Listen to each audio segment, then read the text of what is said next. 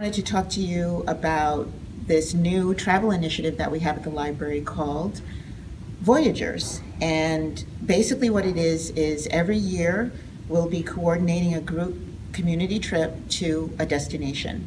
Our first destination is in May of 2017, and it's to the Emerald Isles, Ireland. We're very excited about it.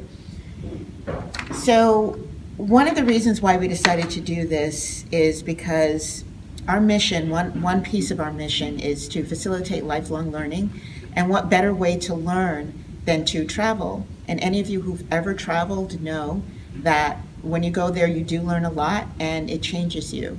And so we wanted to be able to facilitate that for our patrons and for anyone in the community.